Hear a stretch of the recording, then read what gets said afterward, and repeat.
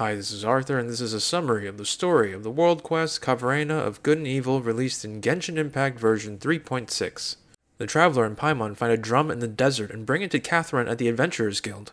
The drum seems related to a commission from the Academia. There is currently a phenomenon known as the Sign of Apaosha that is located in the northern desert. In that area there is a rogue Darshan known as the Nagarjanites that separated from the Academia 500 years ago. The Academia wants someone to go investigate the phenomena, and the Traveler takes up the commission.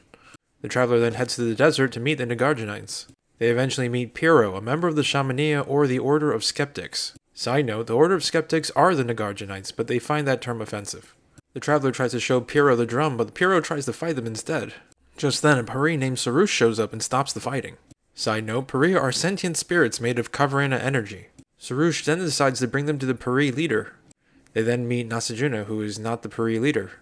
Nasajuna is the Vision Anapati, which is pretty much the sage of the Order of Skeptics. Nasajuna tells them that long ago, Khvarena, also known as Dari, built a facility that could access other realms.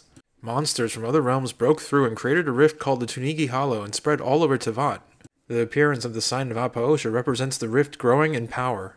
Nagarjuna, the first Vision Anapati, worked with the Pari to seal the rift and extinguish the sign of Apaosha, but the symbol appeared again. Simurgh, a divine bird created by Greater Lord Rukkhadevata, then drank from the Amrita pool and turned itself into Khvarena energy.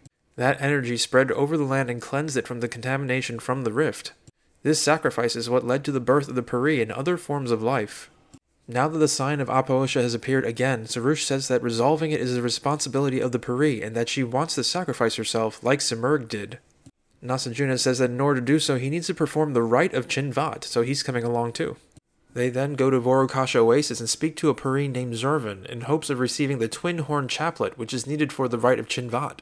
Sarush then tells the story of Harvest Tokum, which is the giant tree stump in the middle of the oasis. 500 years ago, the god of the Pari fought during a great disaster and died. The god's body turned into a magical pool of water known as the Amrita Pool, and the Lord of Verdure used the water to create a giant tree stump that helped seal the rift and cleanse the land. Side note, the Lord of Verdure is likely Greater Lord Rukkhadevata, and the god of the Pari is likely the now deceased former Hydro Archon. They go and talk to Zervan, who agrees to give Sarush a twin horn chaplet if they bring back two other Pari, Rashnu and Mihir.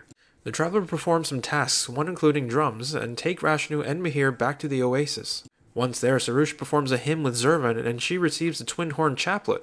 They then go and retrieve the great songs of Khvarena, also needed for the rite. After collecting all the great songs, Nasajuna reveals his true colors. Turns out, Nasajuna was working with the Abyss Order and actually wants to unseal the rift. Nasajuna believes that doing so will reveal some truth about the reality beyond Teyvat's skies. Nasajuna then calls some members of the Abyss Order, and the Traveler defeats them, though Nasajuna escapes.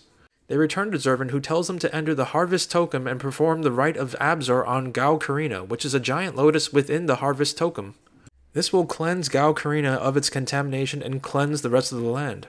The gang enters Harvest Tokum and does exactly as told, getting rid of the sign of Apaosha and cleansing the land.